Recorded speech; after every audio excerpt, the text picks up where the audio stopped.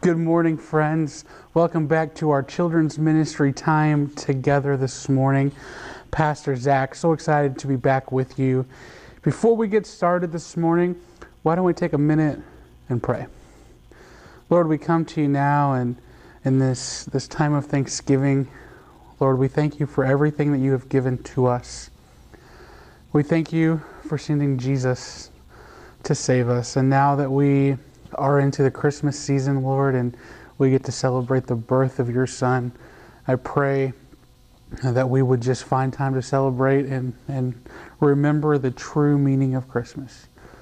Lord, we love you so much. It's in your name that we pray. Amen. So, I hope that you all had a great Thanksgiving this week. I hope that you were able to be with some family and eat way too much and just enjoy time together. One of my favorite things about Thanksgiving, especially growing up, my family would all get together at Grandma's house. We'd get there early. We would watch the Thanksgiving Day parade. We would eat lunch right at noon as football was starting. We would eat, watch football, take a nap. When we woke up from our nap, we would eat again. Always one of my favorite days, and we'd usually go outside and play some backyard football. So I hope that you guys have some awesome Thanksgiving traditions and that you were able to enjoy Thanksgiving on Thursday or whenever you celebrate it. It doesn't have to be on Thanksgiving Day. Now we are moving into Christmas. Christmas is such a great time of year. There's so much cheer and joy, and we get to celebrate Jesus being born, which is awesome. We're gonna talk about Christmas in a couple of weeks. So today is actually going to be a little bit different than normal. We're going to do a different video today, as many of you remember, or last week our kids were in worship service, so we didn't have the time back in the youth room. So today's video is to make sure that we're all on the same spot, same page, moving forward. There is this great group of people called the Bible Project, and what the Bible Project is people who make these really cool videos, and they have these series on the Bible, and they have it where you can walk through the Bible. They have videos for every single book in the Bible, and they explain what happens in each book of the Bible. But today, so I have my Bible open here, the video that we're going to watch is all about the gospel and the Gospels. So, if you were to open your Bible, the New Testament is where we're going to be. The first 4 books are what we call the Gospels. And those books are Matthew, Mark, Luke, and John.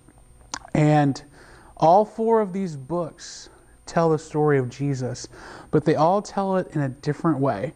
Many of them have the same stories, but they share it in a different way. The word gospel, translated, literally means good news. So these 4 men, Matthew, Mark, Luke, and John, tell us about the good news of Jesus. Luke, who was a doctor, call him Dr. Luke, also wrote the book of Acts, which is what the apostles did after Jesus ascended into heaven, and that's where we are at in our study as we do the Gospel Project. But I wanted to change it up just a little bit today. So, we have Matthew, Mark, Luke, and John. Those are the Gospels. That is the New Testament.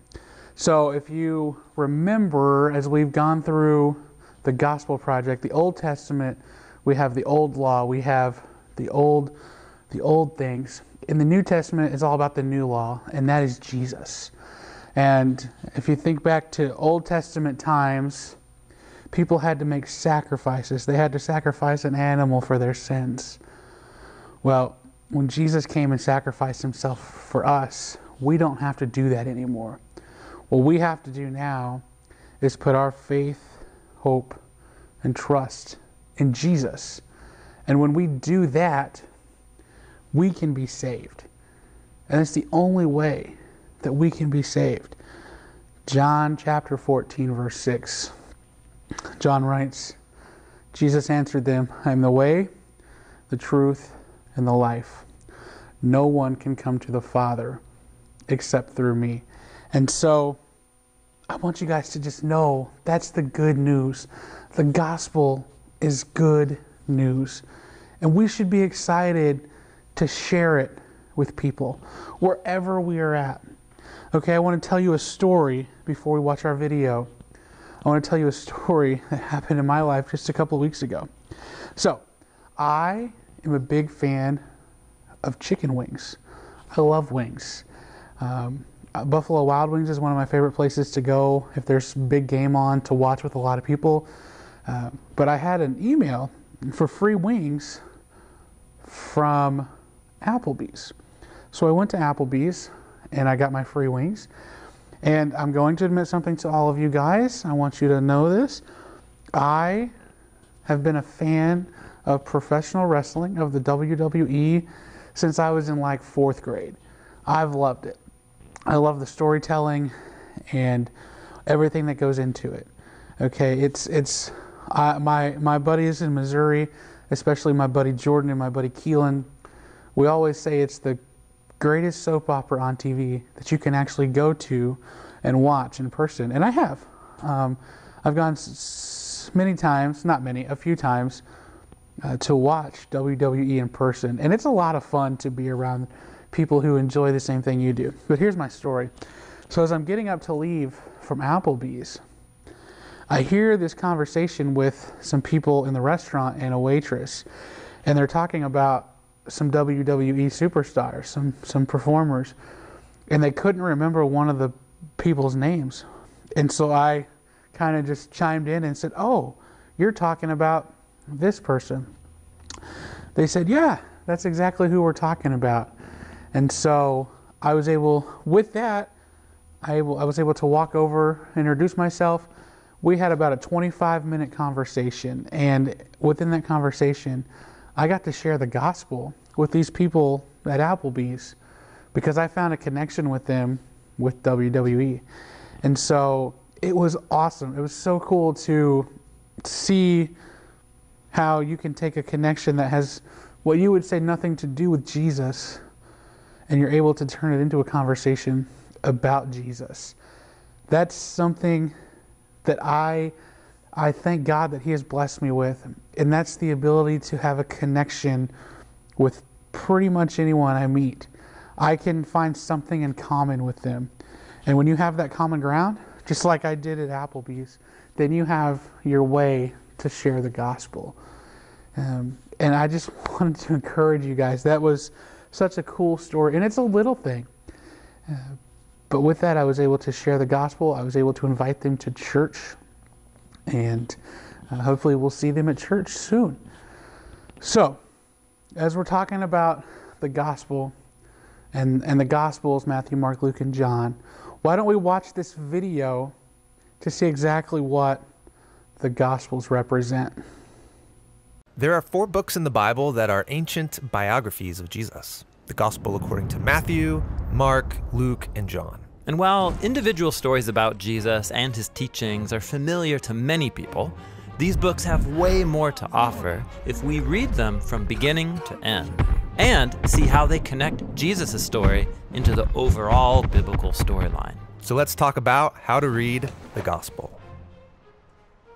First of all, this word gospel. What does it mean? Well, it means good news. Which raises the question, good news about what? Well, in Mark's Gospel, Jesus enters the story announcing that the time is fulfilled. God's kingdom has come near, so turn around and trust this good news. So the good news is about God's kingdom arriving, but what does that mean? Well, it's Jesus' way of summarizing the whole biblical story that leads up to himself. The whole story. Okay, give me the short version. Well, the story begins with God creating a good world and then appointing humanity as his representatives to rule it. But then the humans rebel over and over, leading to a world of violence and death. That's a problem. But God's committed to making it work. So he chooses Abraham and his family to restart the project. Then through Moses, God brings the family into a garden land of abundance so that he can restore all of the nations through them. Right, Israel becomes a kingdom with amazing kings like David, but eventually Israel rebels too, and it leads them into destruction. But Israel's prophets said that God wasn't giving up. He was going to personally come and restore Israel so that his justice and peace could spread to all nations and to all creation. This hope was called the kingdom of God. And that's what Jesus said he was bringing to Israel. Yes, Jesus' good news is about God's kingdom, the new creation that was arriving to restore humanity to their role as God's partners in ruling the world. This is why the gospel has so many stories about Jesus liberating people from death and disease, along with all of his teachings about generosity to the poor or forgiveness and loving your enemies. He was inviting people to live in God's new world. Exactly. And so this is one of the main goals of the gospel, to show how Jesus is bringing the whole biblical story to its fulfillment. So that's why the gospel authors are constantly appealing to the Hebrew scriptures while telling the story of Jesus. Yeah, like when Jesus is born in Bethlehem, Matthew reminds us that this was anticipated by the prophet Micah. And he directly quotes from Micah. Yeah, these direct quotes are really common. But more often, the gospel authors weave biblical phrases into the story without telling you, so you can discover it for yourself. Like when Jesus is baptized and God announces from the skies, "You are my son, my beloved. With you I am well pleased." Now, if you do some digging, you'll find that God's statement blends together phrases from 3 biblical texts to identify Jesus as the royal son of David, the seed of Abraham, and the servant who's going to suffer for the sins of his people. Whoa, that is subtle. Yes, and the gospel accounts do this on every page. Every book is constantly showing how all of the biblical stories about Abraham or Moses and David and all the prophets, all of it points forward to Jesus. Now, why are there 4 different accounts? Wouldn't one be enough? Well, the diversity is on purpose. Each of the 4 gospel authors has shaped and arranged their stories about Jesus differently, so they can emphasize different things about him. Matthew presents Jesus as a greater Moses, and so he's grouped Jesus' teachings into 5 large blocks, just like the 5 books of the Torah. Luke highlights how Jesus is God's royal servant from the book of Isaiah, who brings God's light to the nations. Mark presents Jesus as a new start for humanity, bringing the mystery of God's new creation crashing into the present.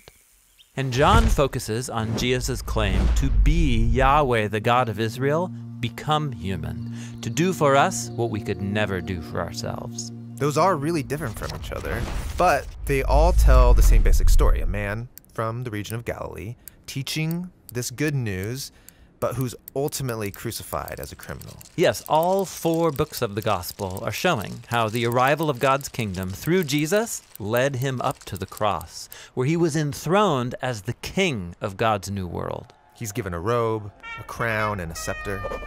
Right.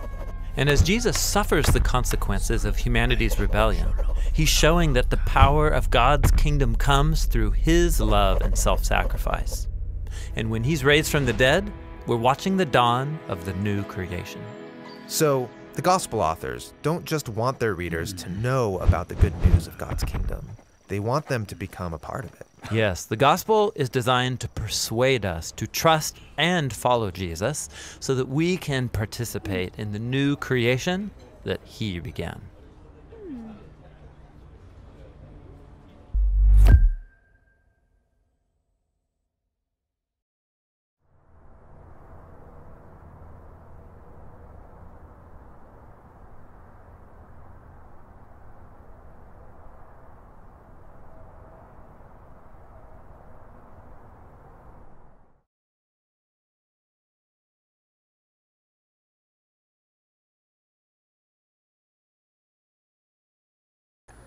I love it. I love these videos that the Bible Project puts out.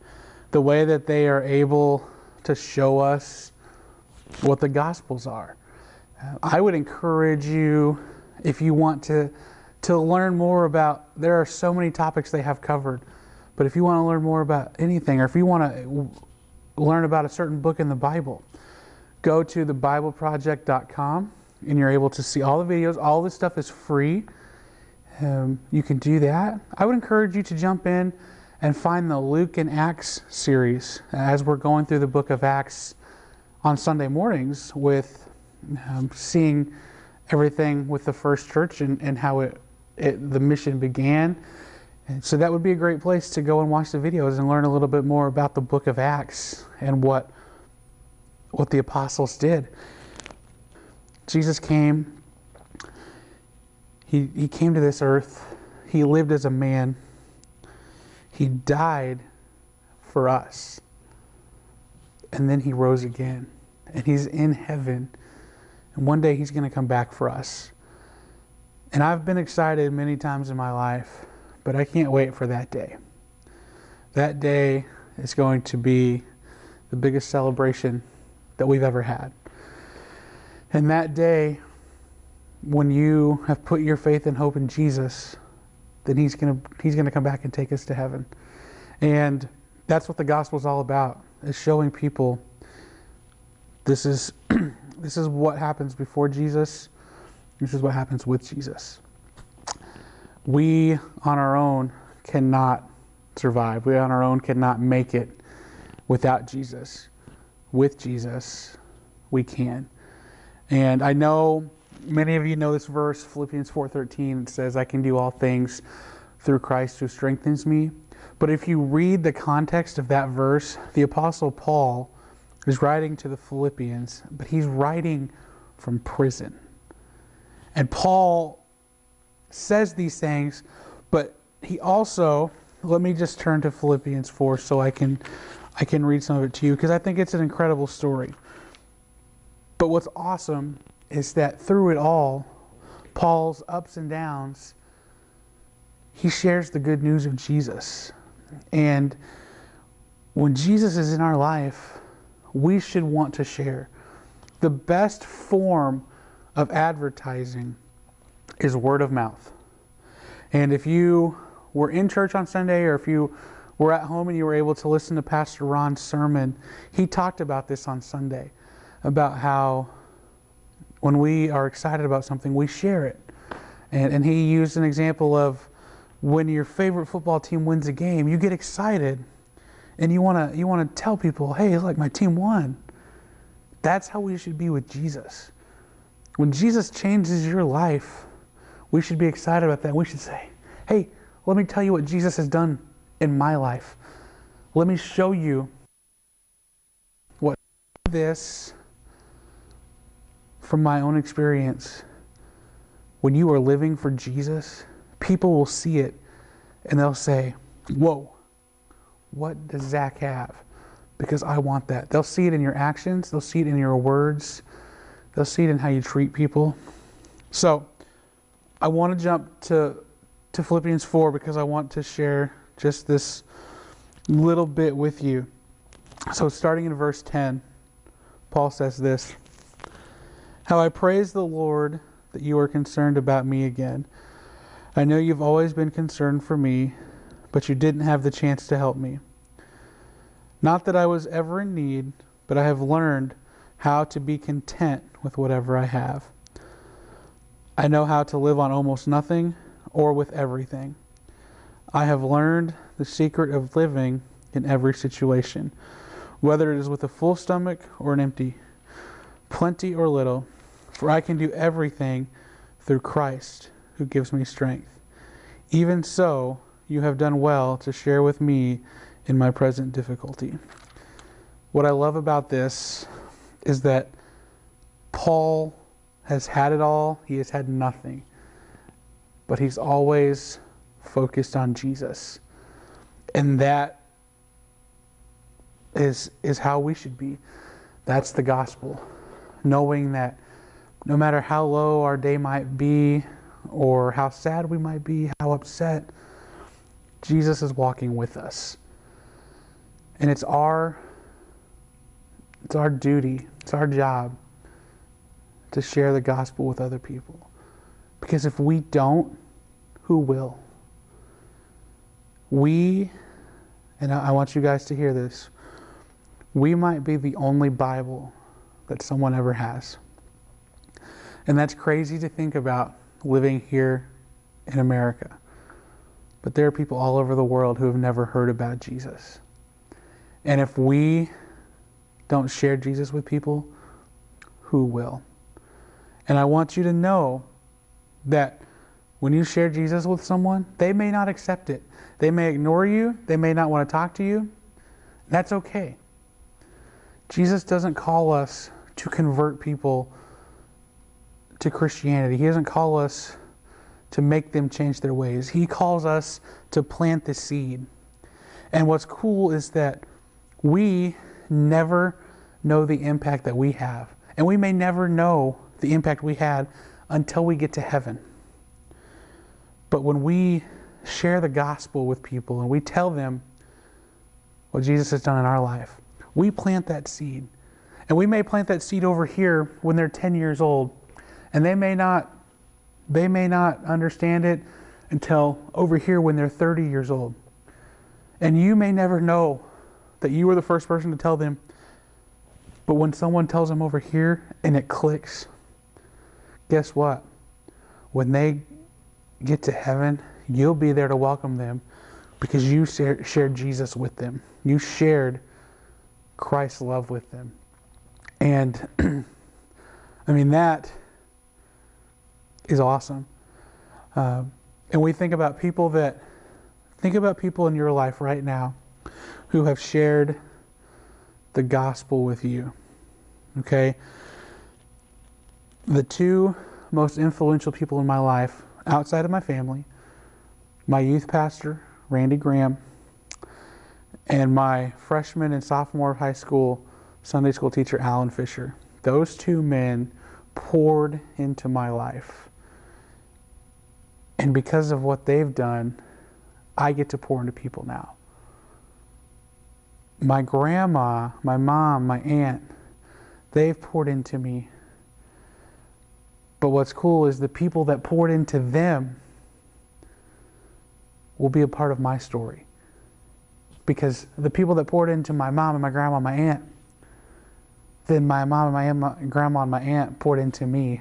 And now I get to pour into other people because that's what Jesus has done in my life.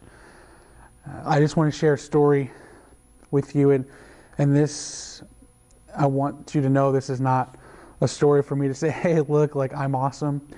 But this story just reminds me how good God is and how I never know the impact of what I'm doing or what God is doing through me. So growing up, especially when I was in high school, I had these two boys that I used to babysit, Zachary and Nicholas.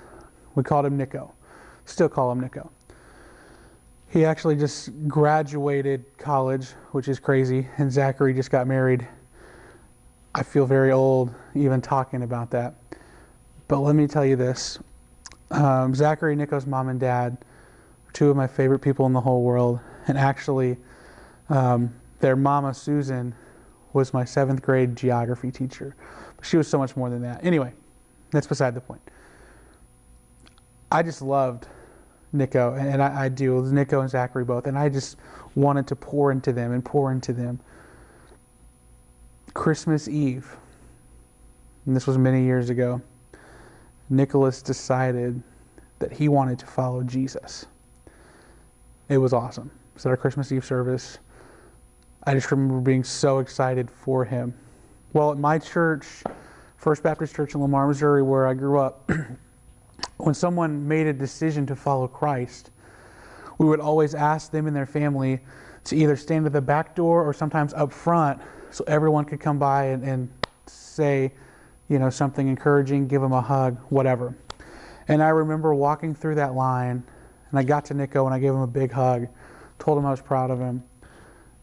His mom looked at me with tears in her eyes, and she said, he made this decision to follow Jesus because of people like you, because of the impact that you've had on his life. And I just remember, like, I get emotional just thinking about it, because I never thought about it that way. I just wanted to love on him and on Zachary, knowing that I had a small impact like that has given me encouragement every day since then to continue sharing what Jesus has done in my life with people. And you know, when Alan and Randy poured into me in high school and in middle school, I'm the beneficiary of what they did. And my motto for my life since I was probably 14 years old has been simply to love God, to love people, and to change the world. And you can't do number 3 without the first 2. Love God, love people, change the world. That's all I want to do. And if God allows me, he uses me to have just a small impact on someone's spiritual journey, that's awesome. And I want all of you guys to know that's why I am in ministry, because I had people pour into my life, raise me up in the faith, help me every day, walk beside me. That's why I want to be the best resource that I can for all of you. I want to answer any questions. I want to pray with you.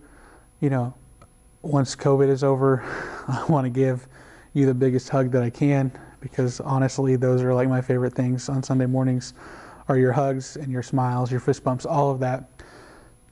But I don't do it at all for me. And I pray that when you guys see me, you see Jesus, because I want him to be the number one thing in my life. And my life, I hope, is a reflection of him.